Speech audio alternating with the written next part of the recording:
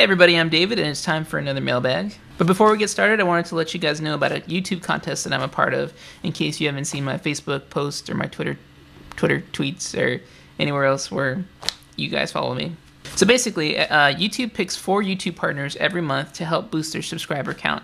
And out of these 4 nominees, one of them gets selected by the YouTube community to make it on the YouTube homepage for a day, which means that millions of people will see their videos around the world.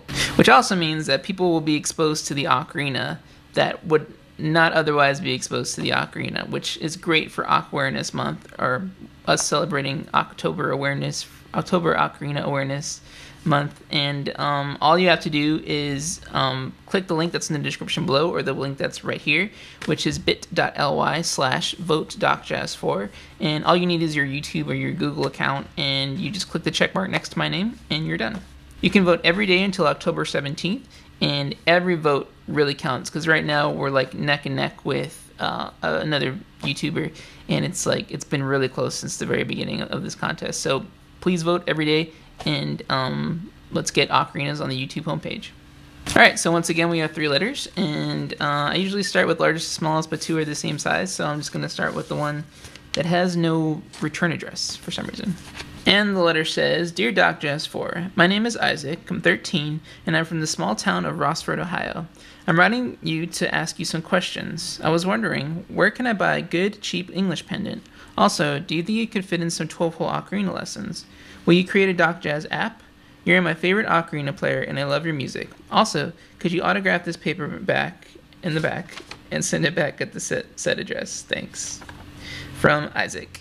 Isaac, thank you for writing your letter, and I don't know if I want to return back the same piece of paper that you sent me, but I could send you something with my signature on it. Unless you really want this back, then I will. Just let me know in the comments. A place that you could buy good, I wouldn't say cheap, but affordable English pendant ocarinas. There's a couple. Songbird Ocarina has a wide selection of English pendant ocarinas, and I think the cheapest ones are $10 each. That's like, I think the $10 ones are $4, or have 4 holes. Like this one is one I play at Christmas time, and it has 4 holes, and this sounds really good.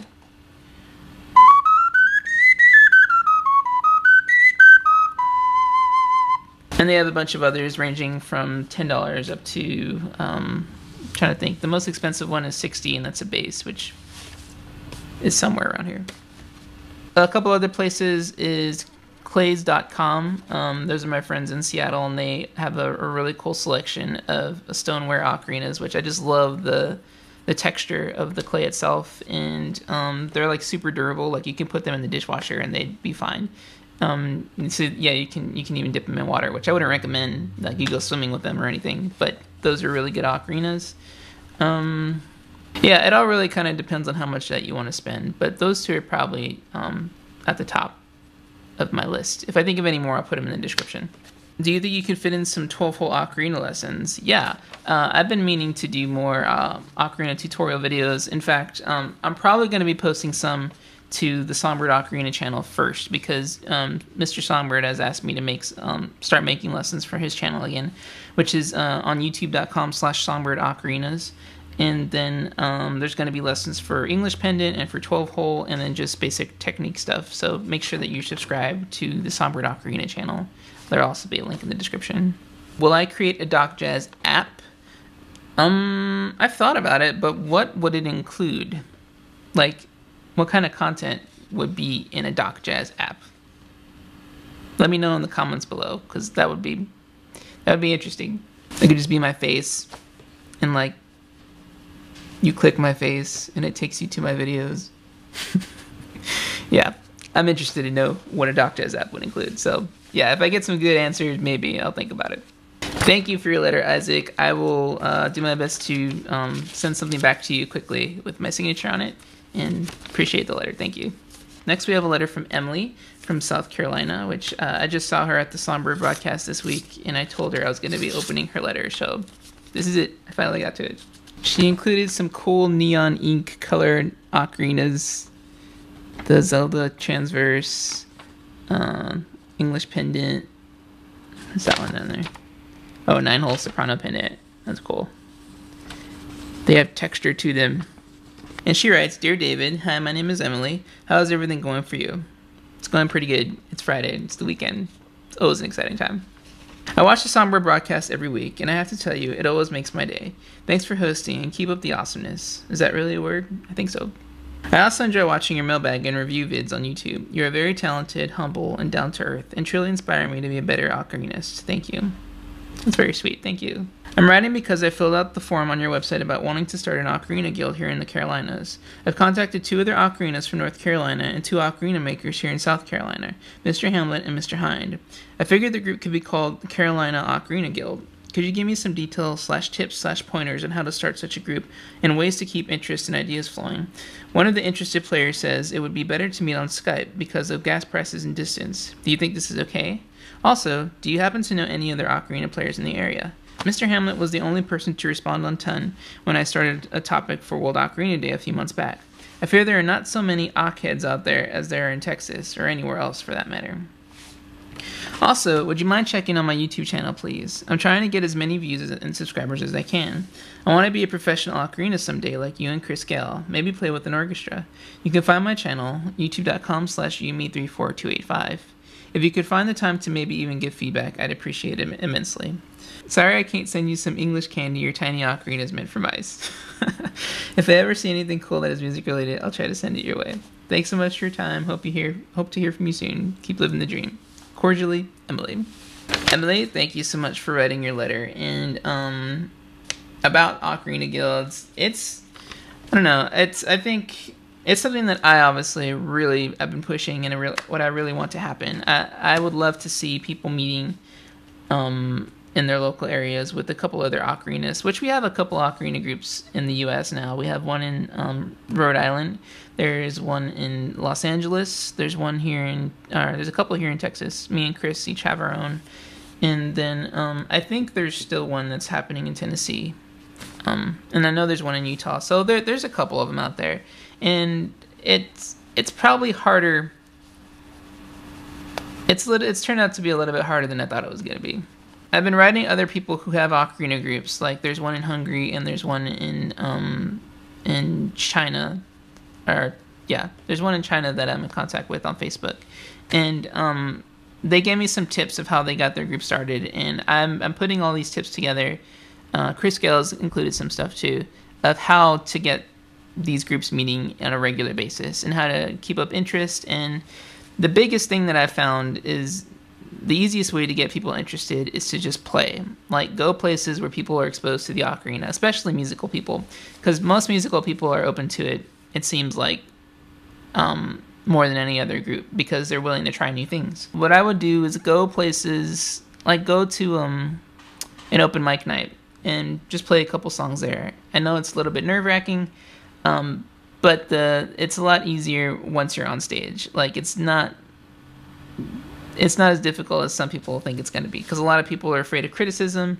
I understand that. I know what stage fright is. I went to school for music, and I had to perform in front of people every single week, and it was nerve-wracking, but eventually you get over it. It gets a little bit easier. It never goes completely away, but it does get easier. So play in front of people is one, which gets people asking questions. Then you can just invite them to try your ocarinas. That's 2. Kind of show them how easy the instrument is to play, and then ask your friends, like, if they want to get together just to jam. If you have any music friends, that's probably the easiest way to do it. But if not, just take your ocarina wherever you go, get people interested in it, answer people's questions, and that's more than enough to get you started. You're probably on the Octalk forum already.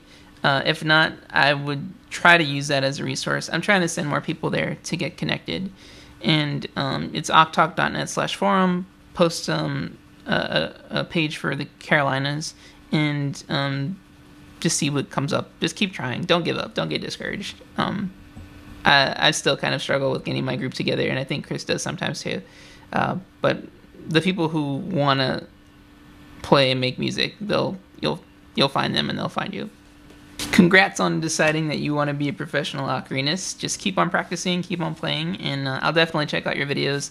Everybody else should check out her YouTube channel. I'll put a link in the description, and go subscribe to her. Thanks so much, Emily.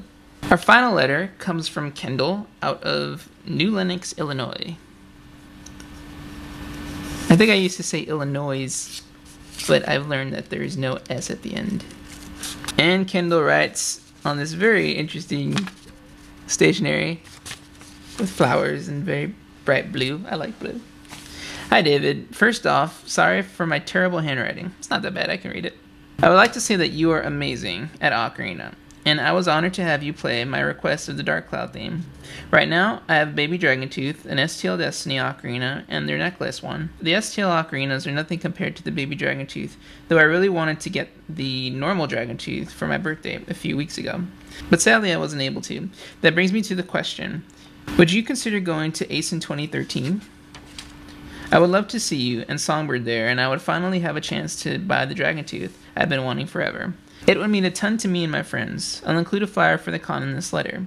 Keep playing and keep on being awesome. Kendall. And he drew me some special animals. Pikachu, Gebora, and Totoro. Woot!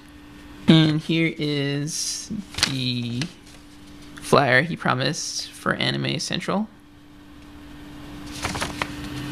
It is on May 17th through 19th. Good to know.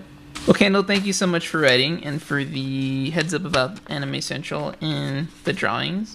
And yeah, I would definitely, I'll definitely put it on the cons that we're thinking about going to next year. There's plenty of time. Now that now that I know about it, so thank you for the heads up. I'll definitely let Songbird know, and we'll try to squeeze it into the plans. And that's cool to know that you got a nice little collection of ocarinas there, including the Baby Dragontooth. So hopefully you'll get your hands on a big Dragontooth in the very near future. Thanks, Kendall. Thank you to everybody again for your letters this week. Please keep sending me stuff. The address is in the description below. And also, please keep voting for me in this contest. Share it with your friends. If you go to my Facebook page, I'm posting a new picture every day that has to do with the election for this YouTube thing. And some of them they're all pretty funny. I have a couple of ideas for other ones that I'm working on right now. So you can see the two that I have up right now, and then there should be at least 4 more till the end of this voting process. So thanks again. You guys have a good weekend, and I'll talk to you guys next week.